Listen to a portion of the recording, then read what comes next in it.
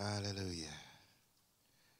Praise you, Lord, for Pastor Toller and the Refuge family. We bless your name, Lord. We thank you for this place that's budding and bursting forth, shining kingdom light in this place, driving back the dark, the thick darkness, the encroaching darkness from the netherworld. But this light shines so bright, oh God, and let it shine ever even so brightly that the forces of darkness in this region will feel a threat of the bright light that shines in this place, that in their dark places we will see them in the spirit as if covering their eyes, because the light from the refuge is so powerful. The glory is shining so brightly. And the forces of hell will be dismayed. They will be frustrated. Father, we give you praise tonight. You are indeed worthy of it all. From you are all things. You are the source of everything. Everything, Lord, can be traced back to you. It all flows from you. And to you are all things. You are the destiny of it all. It's all headed back to you. Came from you, going back to you.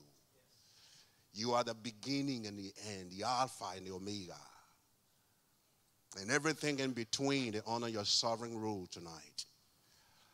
Father, we do not want to go into this week, through this journey of time without you. Like Moses, we said, Lord, we're not leaving this place unless you go with us. We need you, Lord. We need you. More than ever before, we need you. We need you to get out of bed. We need you to make it from the driveway into the neighborhood street. We need you on the highway. We need you every step of the way. We do not want to journey through life this week on our own. We need your spirit. We need more than street smarts. We need divine wisdom to guide us. We need more than the self-help that we can muster up. We need the power of Holy Spirit to fill us. My friend, if you have ministered at all to anybody today or this week, then you have expanded field. You have dispensed of something. Virtue has gone out of you. And the reason we gather here tonight, for those of you that have come back, because you know that your tank needs just a little more fuel. If you have witnessed to one person last week or today, you have spent some fuel. And we've come for God to refill us, to replenish us, so that we can go out and do it all over again, to get into traffic and to spend some fuel, to minister, that his power will pour in and through us. How many of you here this week, you want for God to bring you into situations where you will be able to expense some divine resources? Amen. That's why he gave it to us, so that we can spend it, so that we can let it flow, because he's got more waiting for us. There's no use asking him to fill us with the Holy Spirit if we ain't going to do anything with it. If he's going to fill you, then we got to be ready for traffic. Get into traffic and expend some fuel. Let his power flow through us. So, Father, continue to fill us. Continue to tune us, continue to work on us. And as we get back into the thick of things, starting even this evening, going into the busy week, that Lord, we will be full of the energy of the Holy Spirit. And we will not be the one to break down by the roadside because we ran out of fuel. But we will make it to the end of one more week and empty out whatever you've poured into us today. We'll be ready for more because we got work to do with it. Thank you, Father. So fill us now. Fill us with the fuel of the Holy Spirit. And then show us where to expand it. That it will have maximum impact, whether it will be just with one person or be with a group of people. But Lord, show us where you want us to spend holy energy this week. Hallelujah. Hallelujah. And Father, just touch us. We need healing. We are in therapy with you now. A wonderful counselor.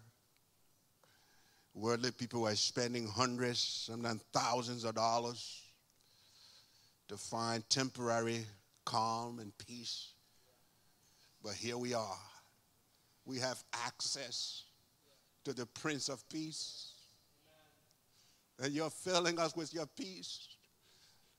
They have to pay for it. They have to wait in a sitting room for it. They have to wait and hear next. But here we are, every one of us, at the same time, can access the fountain of peace, the river of joy.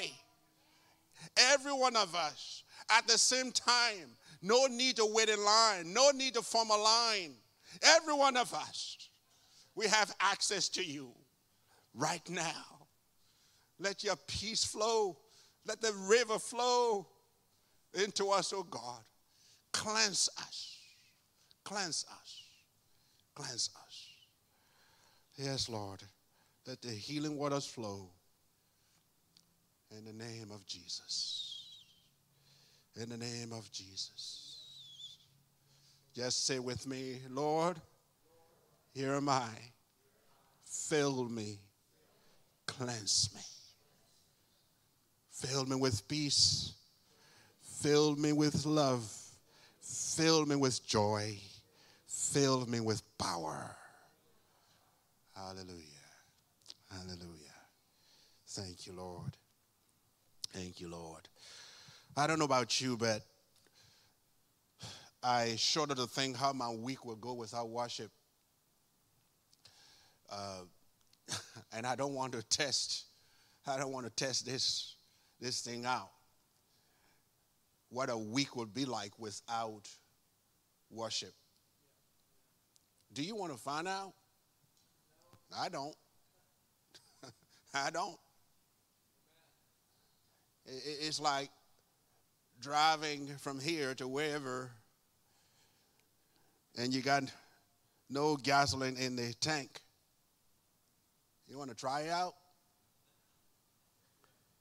I don't.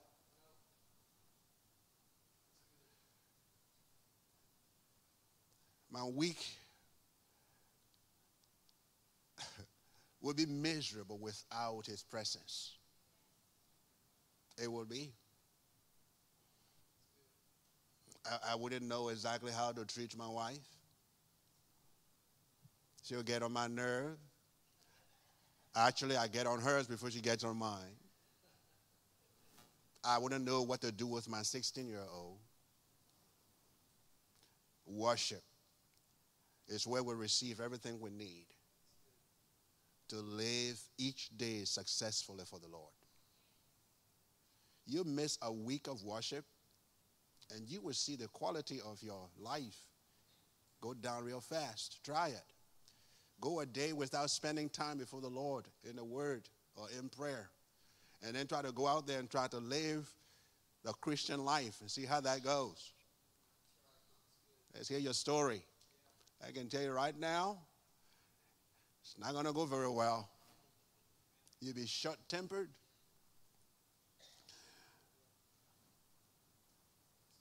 Lord have mercy. Oh, no, I shudder to think of it. Understanding God's kingdom culture, God's law through kingdom culture. Matthew 5:21 to 32. Turn with me. We are in the Sermon on the Mount talking about kingdom culture. God has a culture. Amen. Just like we have a culture. And do you know what culture he wants us to live by? His culture. That's why he called us. That's why he saved us. I know we appreciate our culture, but the whole work of God, sanctification, that whole process of sanctification, making us more like Christ, taking us from glory to glory. Another way to look at that is getting us to reflect more and more of his culture and less of ours. This is the journey. Here in this text, the first thing we meet here is anger, danger. God's law condemns anger long before man's law condemns murder. And here in these verses 21 through 26, Jesus is teaching us the true meaning of thou shalt not kill. Exodus 20:13 from the Ten Commandments. Jesus is saying here, this is what we, Father, Son, and Holy Spirit had in mind when we gave the command on Sinai to Moses, to the Israelites, thou shalt not kill or you shall not murder. This is what we meant. Amen? Look at verse 21, Matthew 5. You have heard that it was said to those of old, you shall not murder, or thou shalt not kill. And whoever murders will be in danger of the judgment. If you kill somebody, you're going to have to go to court. And the law is going to condemn you. But I say to you, you see that? You see the king talking? That's what you heard, but you didn't get it. Because, see, when you heard, thou shalt not kill, you heard, don't take somebody's life. But Jesus said, before you got to that point, heaven's court has already judged you. Whoever is angry with his brother without a cause shall be in danger of the judgment. Whoever says to his brother, Racha, this was an Aramaic word, very strong word for empty-headed, shall be in danger of the council. Whoever says, you fool or idiot, shall be in danger of hellfire. Think about that. This is the standard of God's kingdom. He says, you're angry with somebody enough that you wish they did not exist. The court of heaven says, murderer. You already killed the person.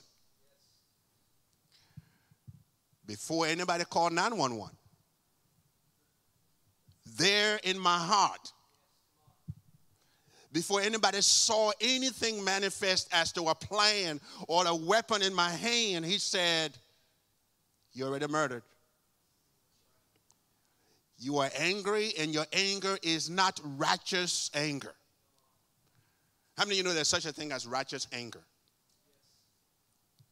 Righteous anger is when people flout the standards of God, and you are offended because of that. It's like Jesus going to the temple, and they're selling in there, ripping people off right there in the temple, in God's name. You bring your animal to sacrifice. They said, no, that animal is not holy. We got holy animal to sell you. So you sell your animal. You sell it to them for $10. And they sell you holy sheep for 100. And Jesus got very angry about that. Are you with me? And so there are things that should upset you, but remember, holy anger is never over personal offense. When people insulted Jesus, they looked at him and called him a son of fornication, meaning he was born out of wedlock. I know today that one is a big deal. Well, back in the day, that was a big deal. They looked at him and called him a son of fornication, meaning Mary had you before he got married to your dad. He didn't get upset over that. He did a miracle, and they looked at him and said, you do miracles because you are operating under the influence of the prince of demons, Beelzebub. That didn't make Jesus mad, because that would not be holy anger. When somebody curses your mama and you get mad, that's not holy anger. Doesn't matter how much you love your mama. Holy anger is when people are trampling over the things of God, or people are taking advantage of somebody else, and you rise up to stand up for the principle of God that says you got to protect that life. That's holy anger. And you never want to let go of that anger.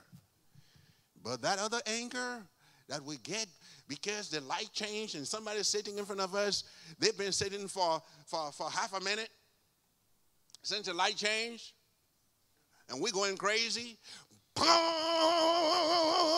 In the name of Jesus. That kind of an anger, Jesus said, you are in danger of the verdict of heaven's court. Do you know that half a minute that person did not go, maybe God is actually delaying you to miss the accident that will be just down the road?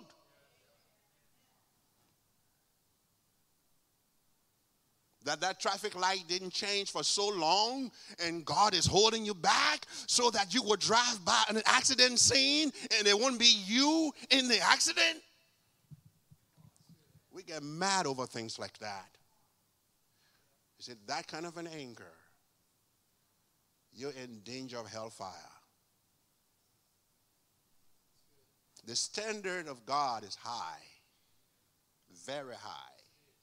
Long before the police is called, he has already said, you've broken God's law, because the anger that you are harboring, this tit-for-tat anger, it has no place in God's kingdom. In God's kingdom, we overcome evil with good. Meaning, if somebody makes you mad, you fix them a cup of tea and see if they can deal with that. That's very different, right? It's very different from how we operate. Very different.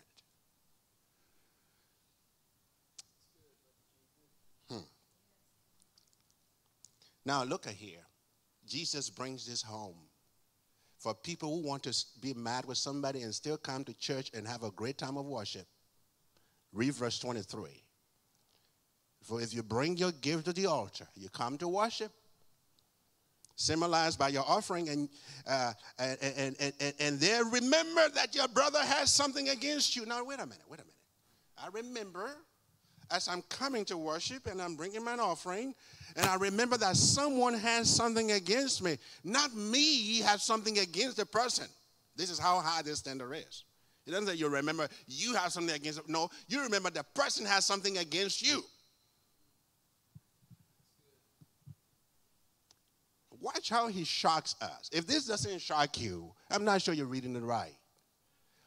He said, you are in the moment of worship. You're about to raise your hand to worship to God. You're about to lift your song. You're worthy of it all. And there you remember that somebody has a grudge against you. There's an unresolved issue between you and anybody. It could be somebody you're married to. It could be a child. It could be a parent. It could be a neighbor. It doesn't matter. A co-worker, a classmate. But you know this person has something. And that thought comes to, I wonder who's bringing that thought to your mind. Holy Spirit. He doesn't want any pretenders. So the Holy Spirit puts this on your mind. He said, this person has something against you, and you have not resolved it. Jesus says what in verse 23? You remember that it has something against you. Verse 24, leave your gift there before the altar and go your way. Oh, wow. If the person is in the same church with you, just stop singing, walk over to the chair the person's sitting on, and take care of it. Don't sing another line of the song. You can sing if you want, but it's noise at that point. God's not accepting that worship. Kingdom culture requires a pure heart. No pretenses. Do you know how difficult it is, Pastor told her, to preach a sermon when you as a pastor, you and your wife had one of those heated conversations that has not been resolved? I know what I'm talking about. And you come up, you're trying to preach. And everybody has a way of knowing when the pastor and wife are not getting along. Or amen is at a different level, you know.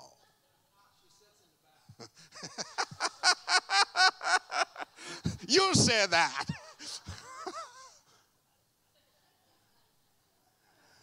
It's one of the most difficult things in ministry, trying to preach a sermon when you, the preacher, and your wife are not talking or talking nice.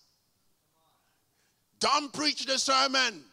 Find her, find him, and say, dear, I can't preach this word. Please forgive me, I'm sorry. Jesus is taking this thing so seriously. This is the way you do it. You stop everything. I thought, Jesus, you would say, okay, wait, right after church fund. And say, no, stop. And go fund them. And deal with it. Okay? Deal with it. Kingdom culture, I'm telling you, this is radical. Agree with your adversary quickly while you're on the way with him, lest your adversary deliver you to the judge.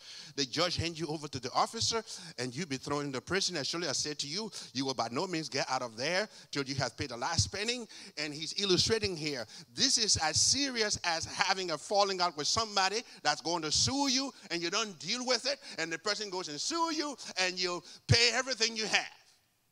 Jesus says it's going to be worse for you than that if you were to force an issue and worship anyway without resolving the thing between you and somebody. How is it that some Christians can hold a grudge for 30 years with a family member and serve the Lord and worship and teach Bible study and lead children ministry? 30 years.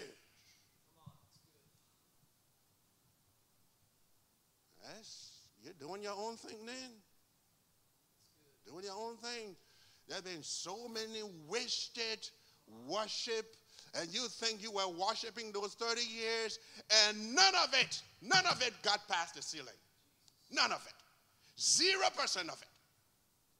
Because there was a hard condition there that the kingdom of God said, that can be there for you to worship me. Because Jesus dealt with this in the Beatitudes. Blessed are the pure in heart. They shall see God. And if I had that grudge there, or that person has that grudge against me, I have not dealt with it, that heart is not pure enough for worship to sip through. So the worship is not getting through. So it doesn't matter if it's your teenager. You're going to ask for forgiveness before you sing one more line, before you teach one more Bible study. I don't know about you, but this thing has a way of humbling me. They say, God, if this is the standard, I stand no chance. Welcome to grace. Hallelujah. Okay, let's advance this thing. It's been there long enough. Help me out. Where's my guy? I want this. The next one. It's not talking to me. Can you make it go? Yeah. Point it there or point it? I don't know where to point it. Okay, I just wanted to go. Verse 27. Verse 27. You have heard that it was said to those of old, you shall not commit adultery. Now he's dealing with sexual sin. So this thing about anger, that's all of the emotional things that we deal with. He said emotionally, you have to work things out with people. For worship, for your worship to be acceptable to God. Amen? Now he's going into sexual sins. Thank you, sir. It went too far, yeah. Okay, right here. The lustful look.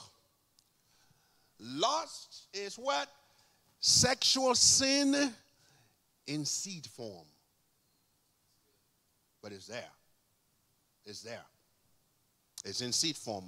This is the true meaning of thou shalt not commit adultery, Exodus 20:14, interpreted by our Lord Jesus Christ, verses 27 through 30. Heard that it would say you shall not commit adultery, but I said to you, this is what Father, Son, and Holy Spirit, this is what we meant when we gave you the law on Mount Sinai, that whoever looks at a woman to lust for her has already committed adultery with her, not in his bed, in his heart. Somebody say, ouch. Okay. Now Jesus makes some of the most drastic statements he ever made in his life. Verse 29. If your right eye causes you to sin, meaning to commit sexual sin, pluck it out and cast it from you. You say, but I'm going to have one eye. He said, it is more profitable for you that one of your members perish or body parts perish than for your whole body to be cast into hell. And if your right hand causes you to sin, cut it off and cast it from you, for it is more profitable for you that one of your members perish than for your whole body to be cast into hell. Wow. So now he wants us to mutilate ourselves. He is making a point that when it comes to sexual sin, never overlook it. Don't overlook this thing. It can wreck your life. You and I know the stories. Mighty men of God and women of God. Great ministries, global ministries.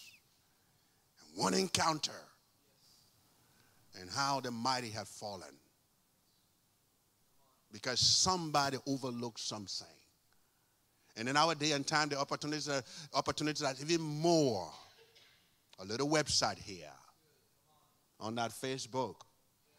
If somebody keeps showing up and they're wearing beach clothes, switch them off. If their picture showing up on your screen and they are in, what you call it, bikini? Huh? Is that it? Yeah. Switch it off. He said you got to cut it off. And if you can't keep your hand to yourself, he said better cut it off. This is drastic stuff. You know, there are some guys that they think it is their assignment to behold the beauty of the Lord in another woman.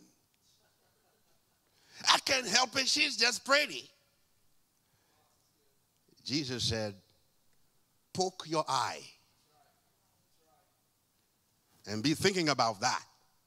And you will forget about the pretty woman that just walked by. And then there's some guys, they just can't help it. They think their assignment is to hug every woman. I'm just a hugger. Dude, that's just a cover for lust. You like the feeling you get when you're hugging these women.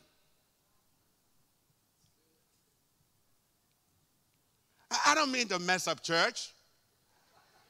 But not everybody in church is giving a holy hug. Some of these people are doing a little more than giving a holy hug.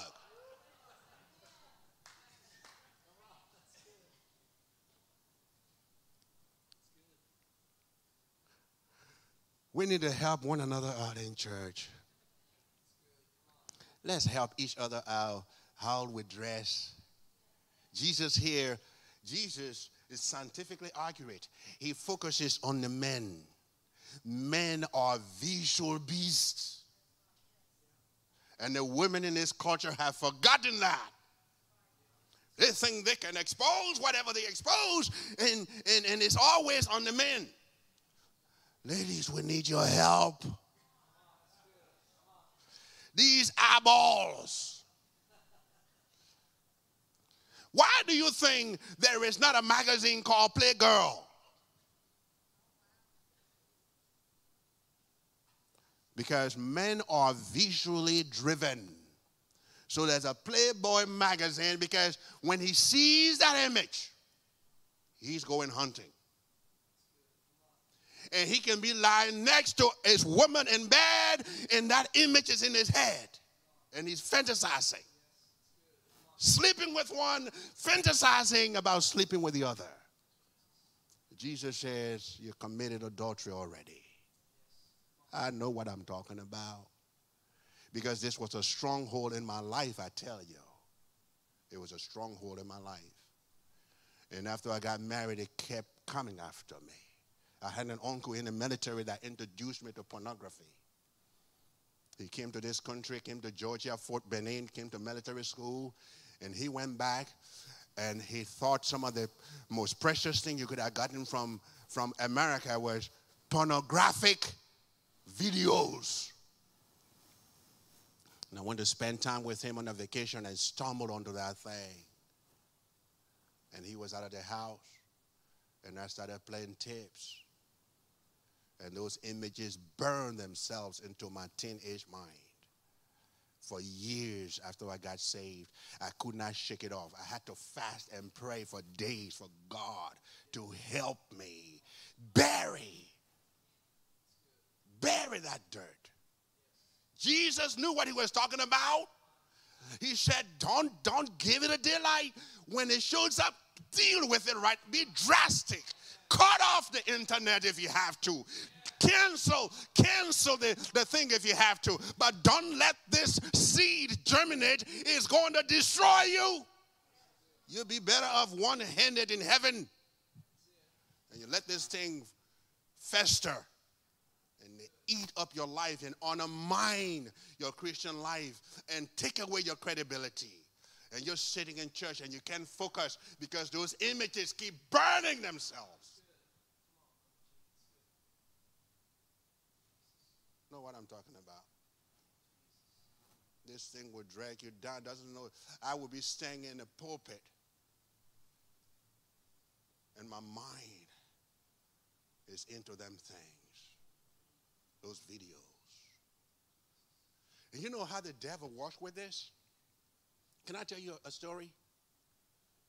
What time is it? How many of you know the devil goes to seminary too? Did you know that? That he's enrolled in Bible college?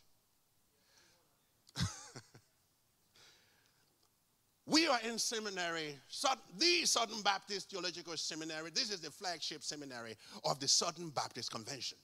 They are proud of it. It is the crown jewel, okay? Sits on Lexington Road in Louisville, Kentucky. I was in that school from 1991 to 1993. I left in the summer of 92 to go to Ghana to get married to my wife. And I got stranded there. Lost my travel documents. And the embassy did not renew it. So I was stranded there. Some of you read my story. Refuge was my name in the book there. Finally came back after 11 months to resume school. When I came back, I went to look at my mailbox. I thought it was still mine after 11 months. I had no clue. And so I went to see what mail I had collected during those 11 months. I went to my seminary mailbox. Guess what I found? Playboy magazines. A load of them. A stack of them. My mailbox had been reassigned to another seminary student studying for the ministry that was subscribed to Playboy magazine.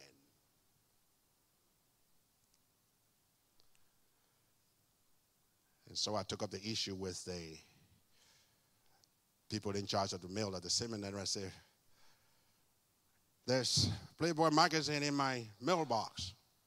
They say it's no longer your mailbox. And so I was just curious to say, but the person that belongs to, is that a student here? Yeah. Southern Baptist, one of the most conservative denominations in the world. If at their flagship seminary, you got subscribers to Playboy magazine, my friend, the devil knows that sexual sin is an effective weapon in the kingdom of darkness. And he will wield it and wield it and wield it because it works for him. That's how we have youth ministers molesting little girls and little boys in our churches for years. And finally, some of these churches are getting sued, and they are settling out of court. If your right eye offend you, pluck it out. He's saying, be drastic when it comes to sexual temptations. Be very drastic. If you think going to that concert is going to bring you in a situation where you're going to be tempted, let the $30 go. Stay home. Better for you to be out of $30 than to go out there and expose yourself.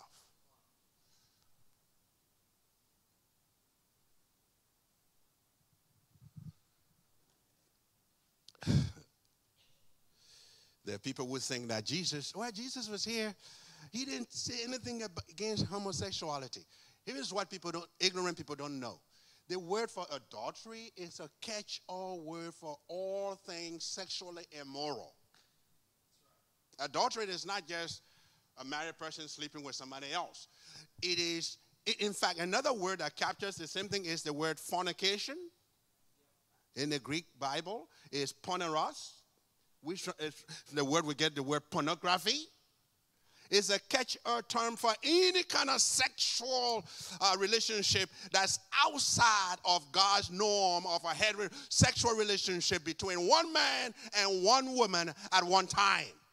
Anything outside of that is adultery and it's fornication.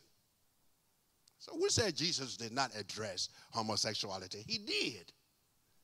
He didn't use the word, but he uses this word. He took it seriously. Amen?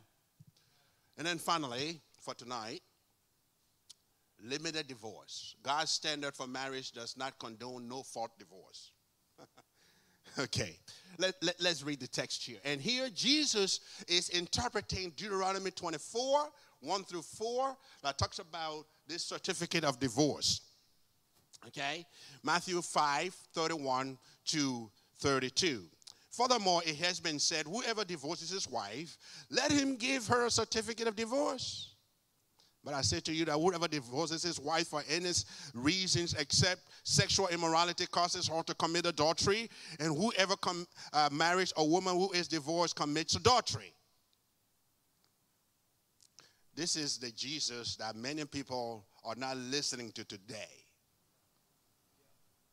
People have a one-sided Jesus. How many of you know that's true? They got the grace Jesus, but the truth Jesus is like they miss that Jesus. This is a tough saying.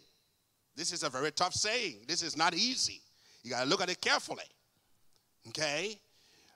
If I divorce my wife for any reason except sexual immorality, she slept with someone else, or I slept with someone else, or I'm so hooked on pornography that she can't deal with it, except for that reason.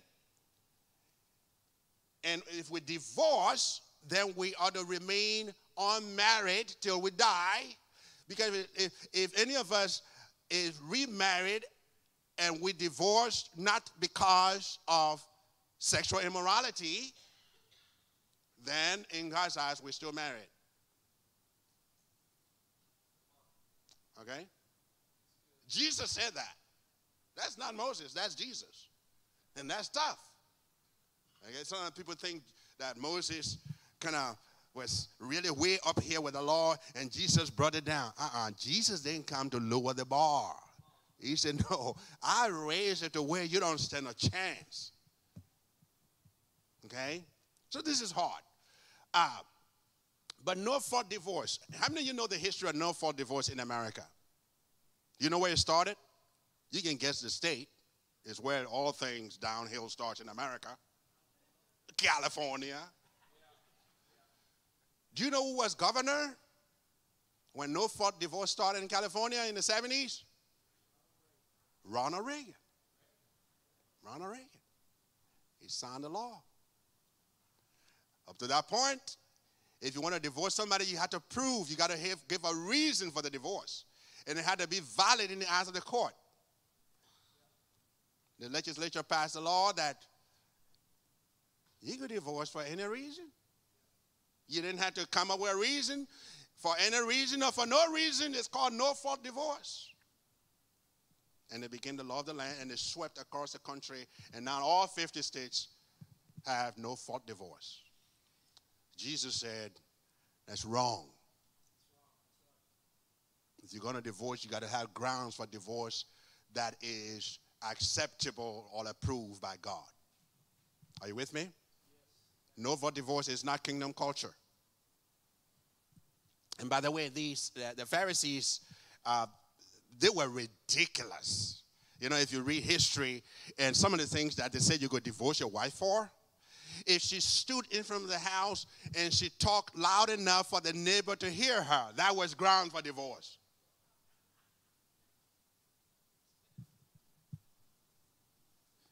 If she cooked the food and it was too brown, we call it burn the food. Ground for divorce. You see the guy working up a certificate. Honey, what you doing? I'm about to divorce you. What did I do? Burn the food. Burn the food. I mean, they had a long list of things that the man could write a certificate of divorce for. The women could not write it. And this whole thing about the certificate of divorce, when Moses gave it in Deuteronomy 24, was to protect the woman. So that when the guy kicked her out, she would have this piece of paper that if you were to change his mind and say, you know what, we're still married, he said, she could say, here's the paper. It was to protect the woman. And the Pharisees took it and they abused it. And there was no limit to what you could write a bill of divorce for. Jesus comes and he says, no, there has to be limit. Divorce has to be very difficult. Not easy. no need in kingdom culture. We don't write prenuptial. Gonna write this deal that, well, if this thing doesn't work out, and then let's see what's gonna happen if it doesn't work out. That's not kingdom. Prenuptial. You heard of that, right? It doesn't work out. I get this, you get that, I get the other. And you go into marriage as, we're just holding it.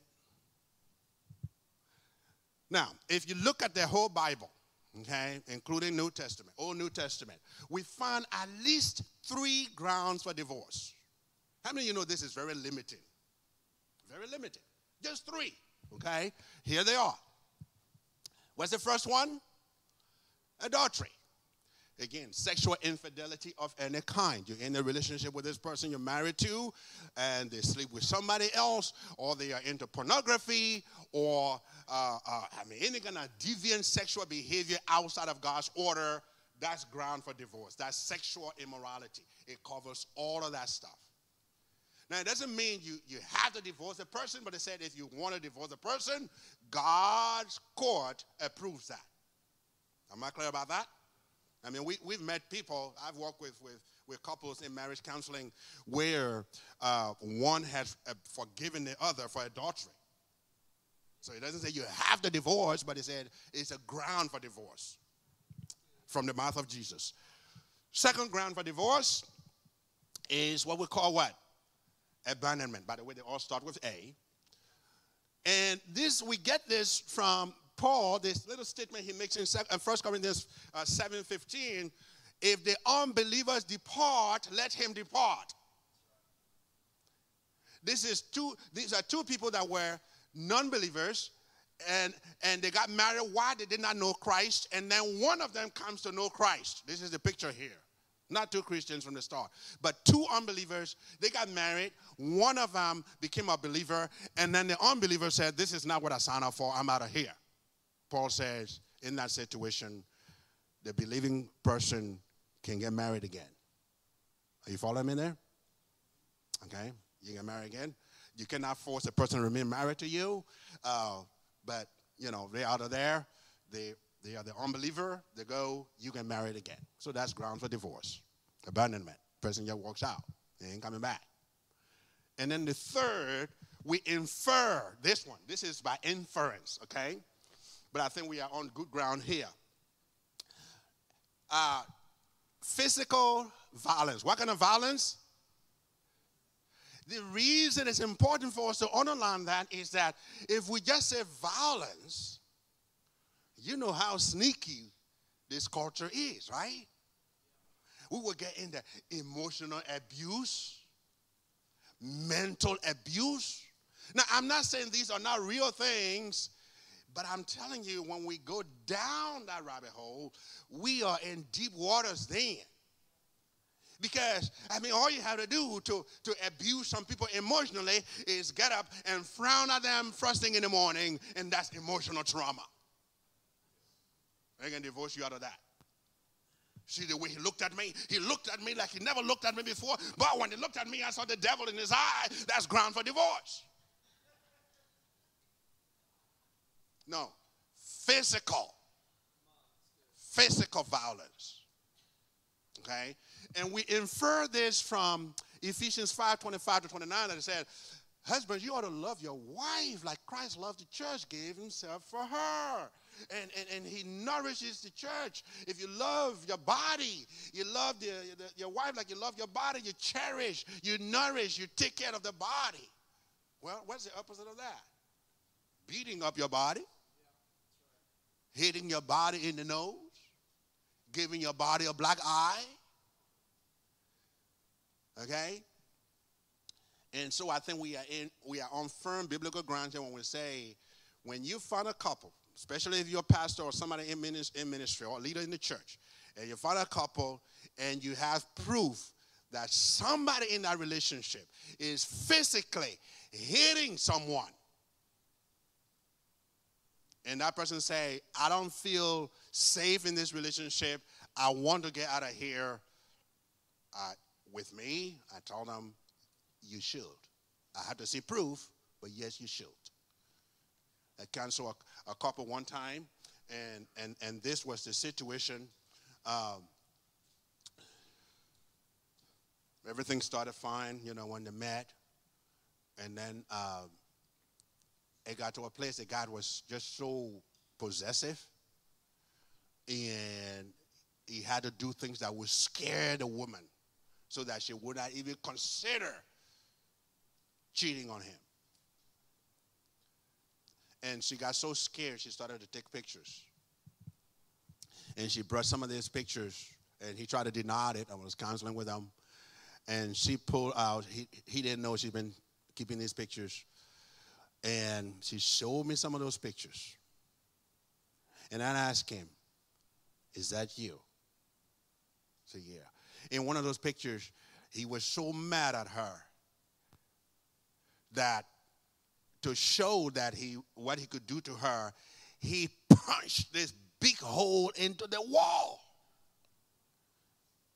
I mean, there was a big hole right there. I said, dude, is that your hand there? He said, yeah. And he was trying to justify that. I said, man,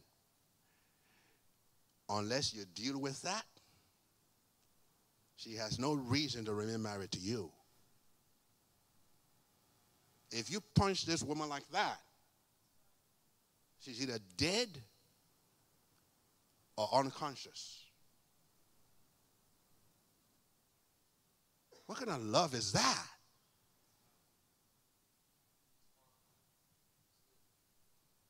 The bigger point here is, if in your marriage you got none of these on a kingdom culture, you have no grounds for divorce. Now, I know how the devil can play this. In some of us Christian people, they say, oh, I could rather make you miserable as long as I don't do one of those. You can't get rid of me, can you? See? That's how sneaky, the human mind is. I hope we don't think that. Let's make it easy to remain in marriage. Marriage is a good thing. It's one of the things the kingdom of God has going for it. And if we keep losing marriages at the rate we are, the kingdom of God is going to be grossly undermined. And we're going to lose so much credibility. It's going to be hard for us to preach the gospel. Marriage is a big part of preaching the gospel.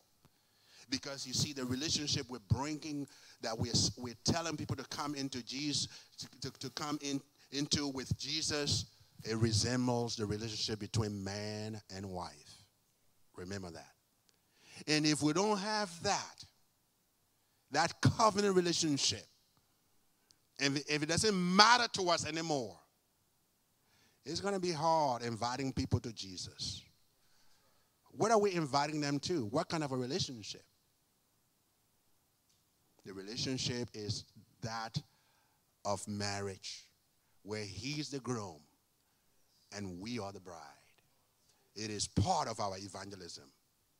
Marriage is. So let's make it hard to divorce. Take away. Let's read with me. A citizen of God's kingdom values every person's dignity. So we don't call people names. Raka, fool, no. People are dignified. Read with me. God's kingdom citizen takes initiative to heal broken relationship. Regardless of what the other person does. If you are a kingdom citizen, even if you know if the other person is a Christian, I still take initiative to heal that relationship. Doesn't matter what caused the problem. Amen? No grudges. No grudges. In fact, do you know what the expiration is on anger for the kingdom citizen? 24 hours. Don't let the sun go down on your wrath. That's it. And especially for married people. Keeping speech for days, that's not kingdom. 24 hours is all you got. If you haven't worked it out in 24 hours, get over it. Because the Bible says if you keep holding on to it, all you're doing is, come in, devil, come into our house, come into our relationship. Just opening the door to the devil. Let's read with me. The disciple of Jesus cannot afford to be careless about sex drive. They call it sex drive for a reason. It'll drive you to a lot of places. Some places you don't want to go. And it just takes you. Gets onto cruise control. It takes off. Sex drive. That's a ride you don't want.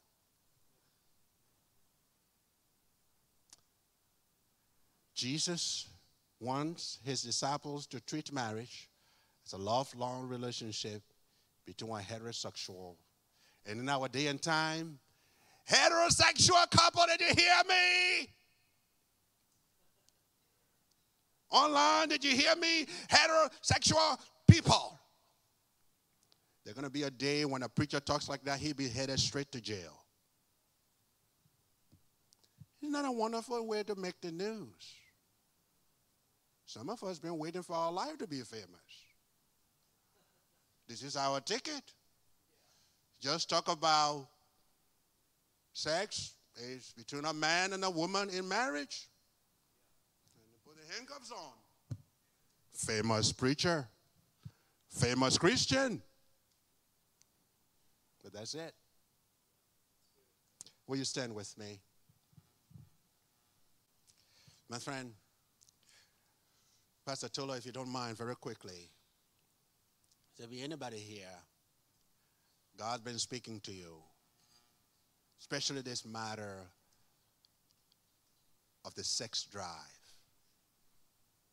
It's more powerful than you want it to be in your life. Sometimes it decides what you look at or how long you look at it. And God is saying to you, that's a deadly snake that you've been petting. Tonight, we kill it. And if you hear you want to do that, I'm telling you, this is a big problem in our churches. We got a lot of men in our churches hooked on pornography, on all kinds of websites. It's easy now. That's a pet snake. I know what I'm talking about. This thing tormented me for years while I was a preacher. And my wife knows the whole story. And one time, I think it was in 2012, that's how recent it was. It's 9 years ago, before she had to help me and ask her to help me to deal with it. It was through fasting and prayer. It took that long. I got saved in 1982. Think about it, do the math. Until 2012. And I'm the pastor of a church. And I've been pastor of several churches. This stuff is real. So you heard my dirt. It's in the open now. Not just here, but online, whoever else will see it. You got to deal with this stuff. So if you're here, and this thing is an issue, come to this altar, and let's kill the snake here tonight. Anybody? Anybody?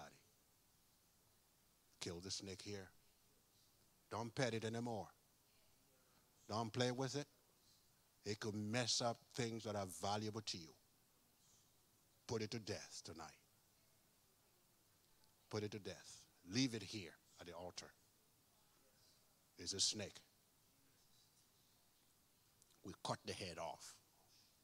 Father, in the name of Jesus, you talk to God about this. I can't do it for you.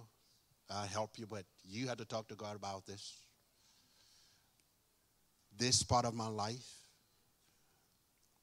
I kill it tonight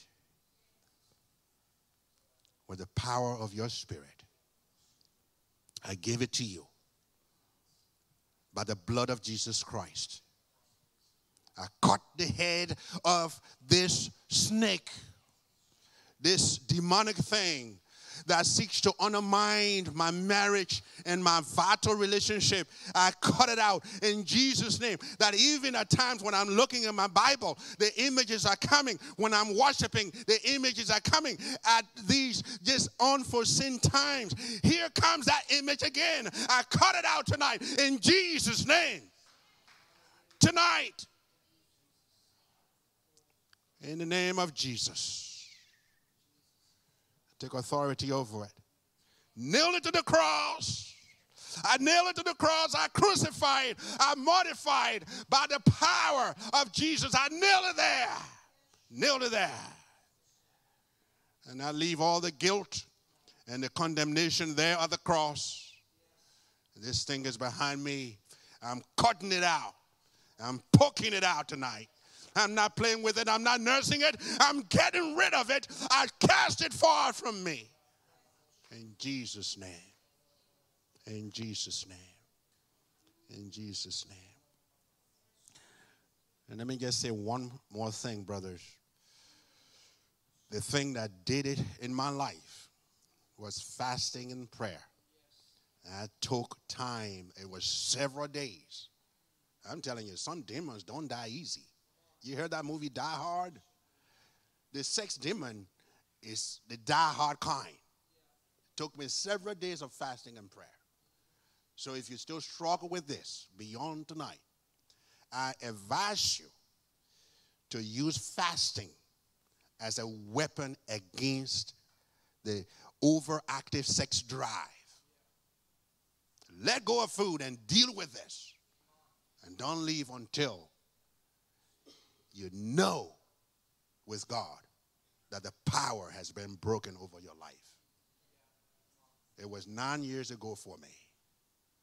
And I could not talk like this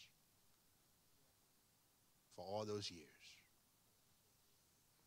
Pastor Tuller.